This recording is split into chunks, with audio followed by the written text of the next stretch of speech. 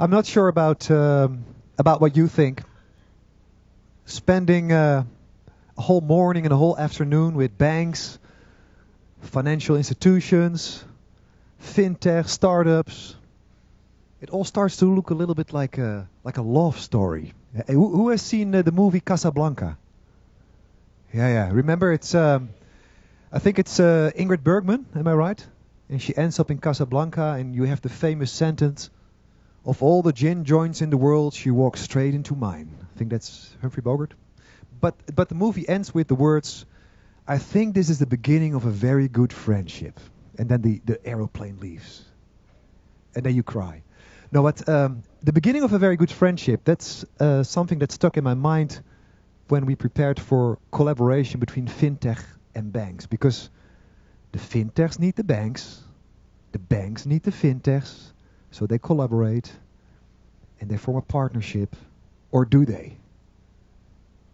They're also competitors, and there's also risk involved, and a lot of partnerships end in divorce, as some of you maybe know. And that costs a lot of money. So, very interesting to deep dive into the topic of collaboration. And to find out what makes it successful and how it can become a failure, what the risks are, how do you organize collaboration between banks and fintechs. And for this discussion, I think we have an elite panel. We have some really great people in our panel for the coming half hour. And I'm going to introduce them one by one for you. Number one in our panel, very high on the fintech power list in the UK, an innovator to watch, a mentor for fintech startups, former HelloFresh marketeer, and currently leading the European expansion of Sberbank.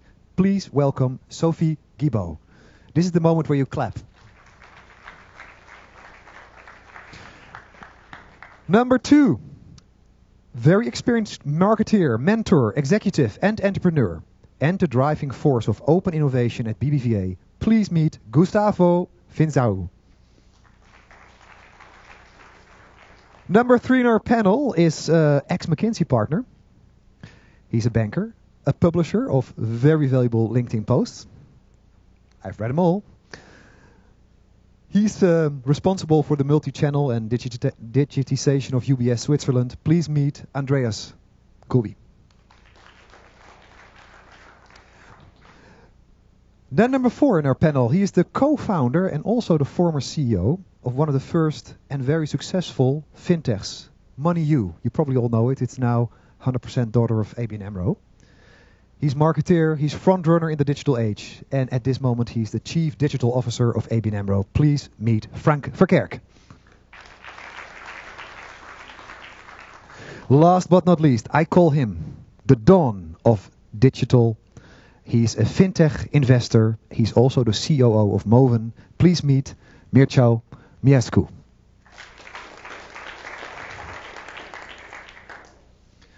Wow, after such long introductions, you were basically done. So this was it. Sophie, I'd like to start with you. Vidor, very interesting concept. You call yourself a community bank. And one of your mottos is banking with friends.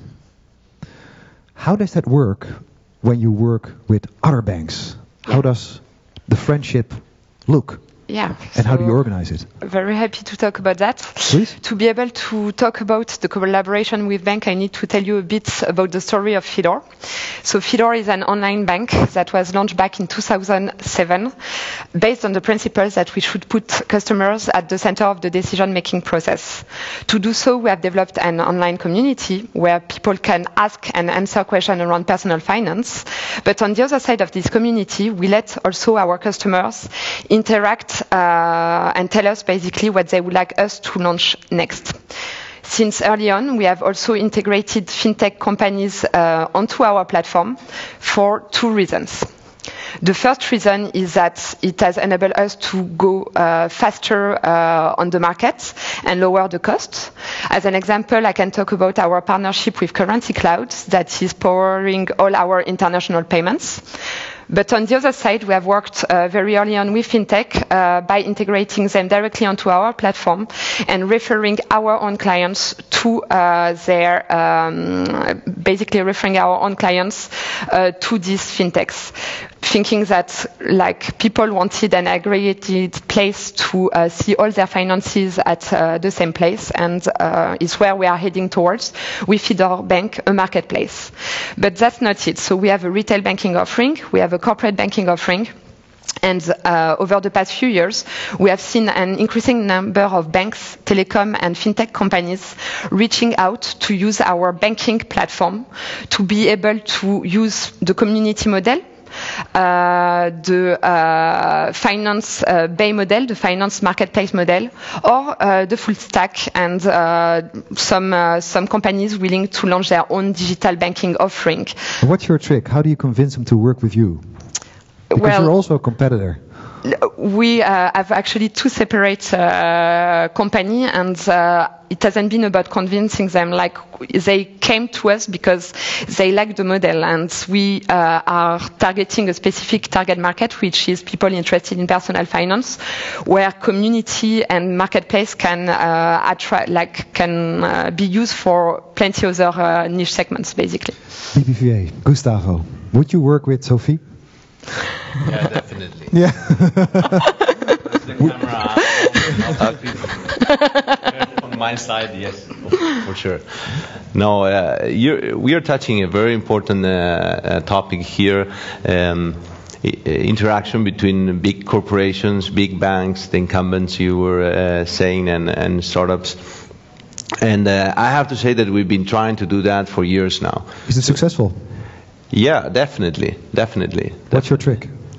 Well, I would say that the main thing is we try to build mutually beneficial relationships, and we try to do it in a very true way. I mean, we really try to do that, and we've been doing that for years now. So our startup program, for example, BBVA Open Talent, started back in 2008, is now in the 8th edition.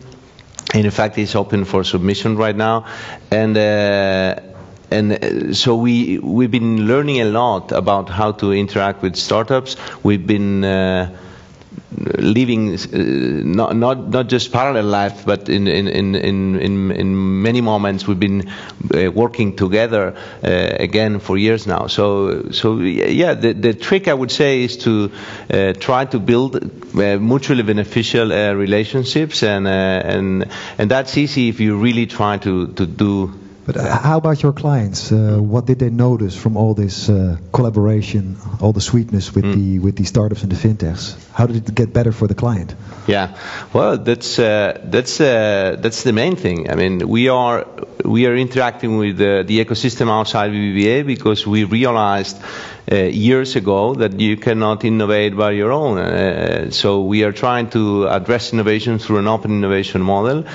Most of the big industries have been disrupted from outside, so we are trying to partner the best ones, and that is going to end up being part of the value proposition. Andreas, you also have experience, I think, with working with Pexio and SumUp. What was a success factor for you in those collaborations? I think there were many. I think the first one, I mean, maybe starting a little bit. So I think one is pick the right one. So in the end, kind of, you know, the honeymoon can be very nice, but at some point in time there will be reality. So having picked the right one, I think, is important. And then maybe the second one is looking at startups as partners on the same level. I think that's. What does that mean? At the same level? That means that on the one side that they have kind of equal rights. So you know, it's not kind of a 60,000 company dealing with a 20 people company. So it's kind of the same level. But it also means that when you deal with each other, that you try to build, you know, a team, a negotiation team that is similar on both sides. So you know, if you take the full strength of the bank and put this full strength on a startup, the startup will die on the day of the first negotiation. Sophie, have you ever been in a situation where a partnership didn't go through because you had a feeling it wasn't a level playing field, or you were just too small to deal with that big partner? Yeah, I think so I'm mentoring quite a lot of not personally, I didn't get that experience, but I'm mentoring quite a lot of startups in London, especially startups that are offering white label solution to banks, and it's what we were all discussing together yesterday. Like sometimes it's very difficult to figure out who's the good person to talk to, and the startup can be dead before they found the good person and the partnership is made. So it's not about banks having bad intention towards the startup, is more about helping the startup navigate towards the key decision maker. And it's what Gustavo is doing with Open Talent. Interesting. Frank, you also have quite a bit of experience, I think, in looking at startups, looking at FinTech, working with them. What does ABN have to offer that community? I think that we have to offer that we really want to cooperate. I think that we have experience, and it looks a little bit like some of the things that I've heard, that we need to adapt ourselves to be able to work together with FinTechs. And I think we are becoming more and more successful. On the other hand, what we have to offer is a lot of knowledge and a lot of client knowledge. And you see, I think we have multiple examples. Once we have started our cooperation, our clients get better offerings, and the FinTech learns much more about what's really happening in the market. And where did you have to adapt in order to make the cooperation successful? What changes did you have to make? I like this metaphor about the relationship. I think that it's a lot about if you just have the big corporation and the big legal departments when you want to talk to a FinTech, it doesn't fit the front door of their company. Sometimes, for real, we paid the legal counsel from the FinTech to make sure that they could read our contracts. And so you really need to adapt and make sure... Sounds a bit dangerous. No, it's not dangerous. We just needed to find a better way to get our contracts in a way that it's also workable for a FinTech. So we've solved it, of course. I'm not paying all these bills all the time. But sometimes you need to adapt. And the other way is also for the FinTech to adapt. I think that in the best corporations, the FinTechs who really have a very clear focus on what the value is they deliver for their customers or their market, those are the best ones to cooperate with. Mircea, you also have quite some experience onboarding third parties on your platform. Do you see big banks approaching Moven, or is it especially the smaller ones that need your help in the digitization? There are two kinds of banks that work with us and contact us. And of course, we tell them all the time we don't compete with banks. Yeah, we are small. We cannot compete with 50,000 banks around the world. It's not that kind of industry. But there are two kinds, and one is we like and ones we don't. Yeah, the ones that we don't like are the ones that we like us to come, spend a week with them, unpaid, and tell them everything that we do. That maybe in the future they will do something with us. I call that free training for bankers. Yeah? And we try not to do that. I'm of the firm belief that the best collaboration is based on a paid invoice. Yeah? So what we want is they look at what we have and decide if our solution is something they can benefit from. And of course, they can always build it their own. Yeah? Like big banks like ABN, like UBS, can do everything themselves. And even they are smart, and BBVA, they are smart to look at what's available in the market and take solutions that are out there, more forward thinking that what can be generated inside the bank. But there are still very many banks that think that all good ideas come from inside the bank. You know, the not invented here syndrome. If it's not my idea, it's probably a very bad one. And these are the kind of banks that we don't work with. At the same time, we have close to 100 banks that call us all the time. Yeah?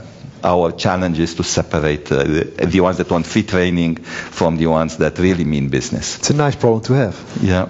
You can pick and choose. Yeah, I hope. Humphrey Bogart couldn't do that. Yeah. Frank, do you have ever dealt with the not invented here syndrome from your team? If your question is if I've ever felt it, yes, Yes. ever. I think Today. but I think that yes. you need to grow out of it. I think that over the years I can see that more and more people at ABN AMRO are convinced that we need to work much more complementary. Some things we are very good at ourselves, and some things other people or other companies can do much better than we. I think it's a very good thing to really focus on what your own strength is and combine it with other companies' strengths. And I see that we are growing in that way. But of course, there are areas also within ABN AMRO where there are still people who think that they are best. And sometimes they are, and sometimes they are not anymore. Andreas, in any partnership... Mele, in a sense, you've invited here 3 people that are at the forefront of the right thing to do. Oh, yeah. Applause. One thing that just crosses my mind, in any partnership, there's always the discussion about who owns the China, right? Did it come from your family? Did it come from my family? Who owns that stuff? From your experience, Andreas, what's the best way to set these collaborations up? Is it joint ventures? Do you need to take a stake, equity in the fintech business? Is it purely a contract between parties? What works? It really depends what you want to achieve. So what we try really to achieve is a better offering for our clients. So it's not an investment, but it's a better offering of the client.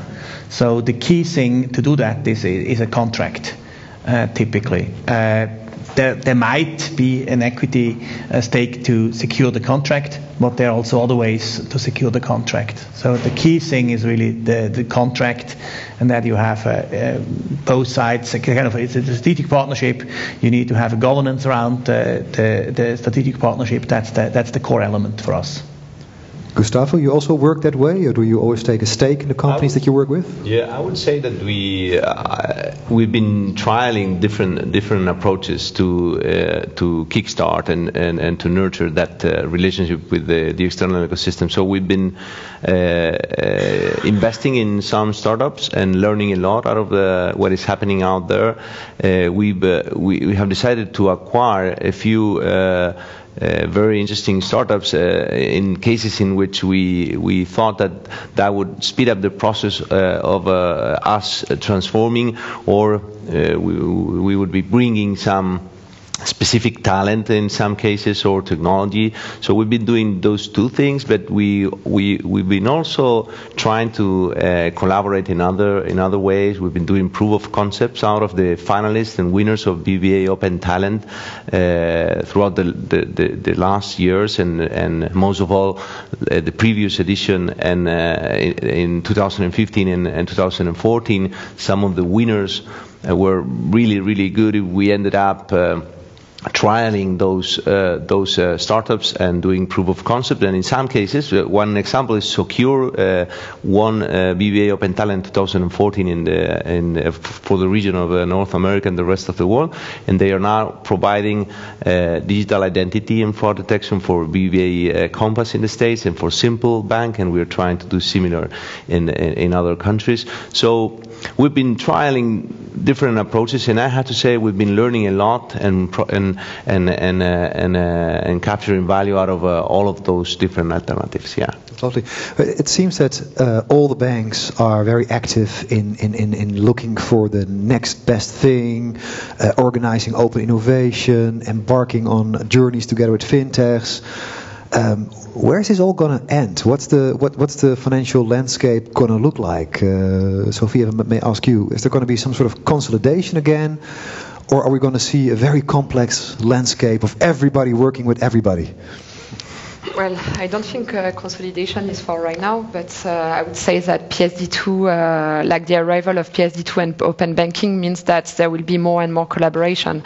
I think the past 5 years were probably the era of the competition and then the competition, and now we are going more towards competition collaboration.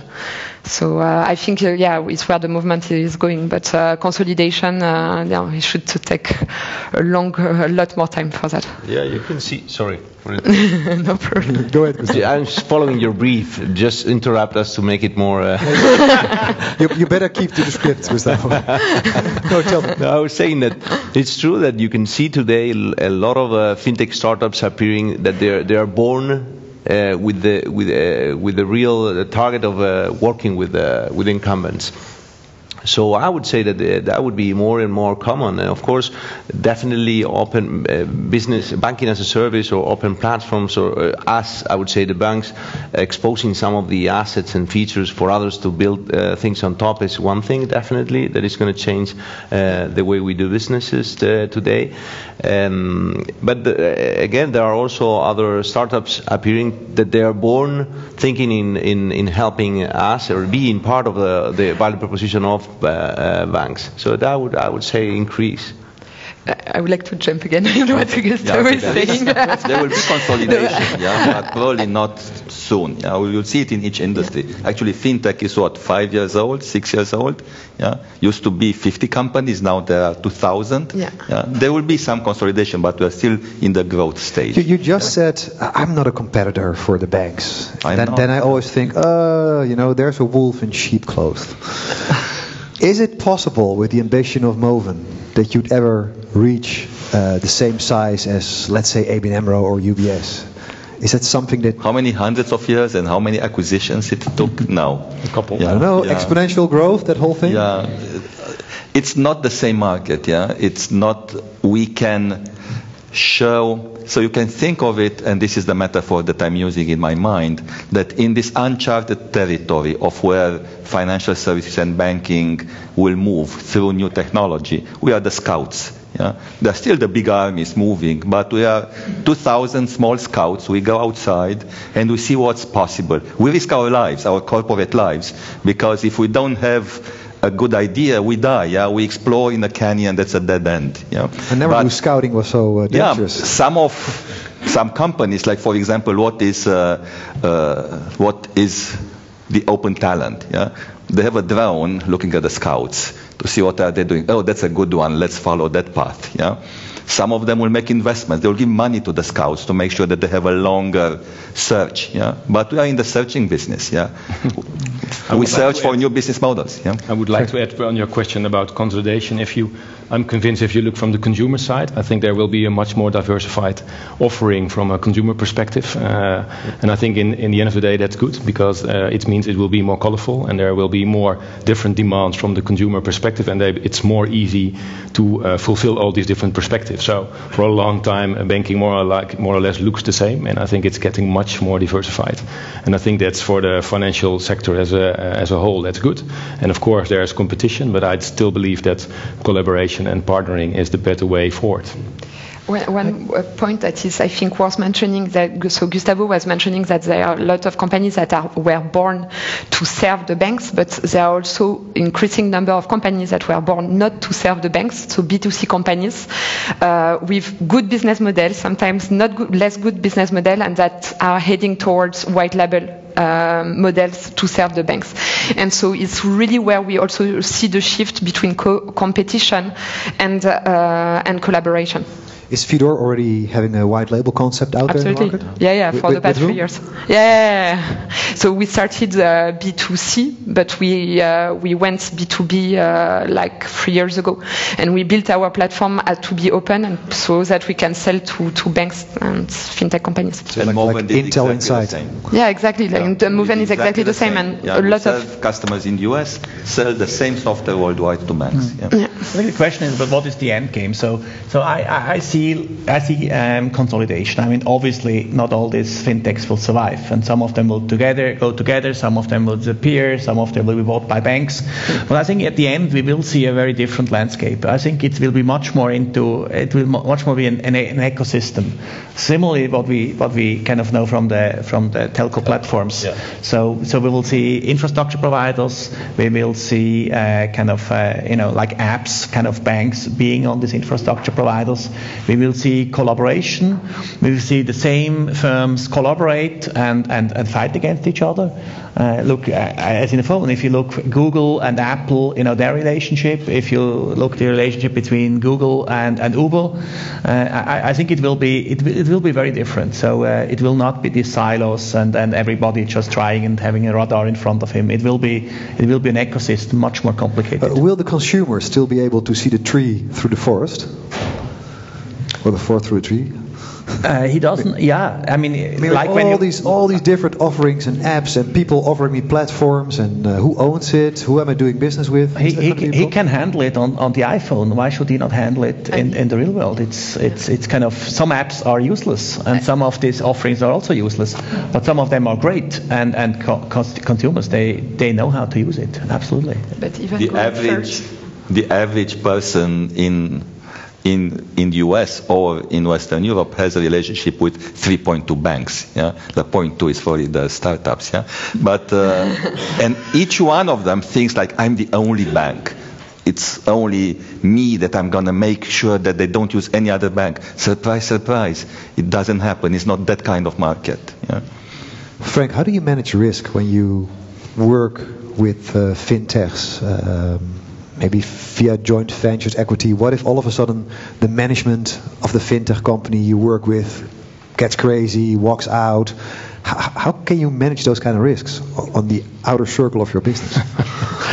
I think it's a good question. You could also say it's not a new risk. Also, people in my teams could get crazy and walk out of the office. So, yeah, you hire new ones. Is it really a new risk?